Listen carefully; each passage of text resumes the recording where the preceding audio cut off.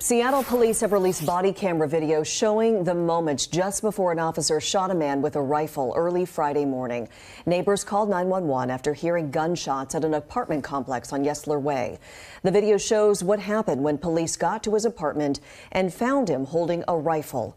A warning: you will not see anyone getting shot, but you might find the clip intense to watch. Hey, gun! Drop the gun! Drop the gun!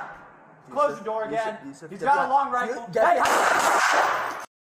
An officer did shoot him. He went into his apartment and initially refused to come out, but eventually surrendered and was hospitalized with non-life-threatening injuries. Seattle police posted these pictures of the guns and ammunition they say they found in his apartment. No one else was hurt.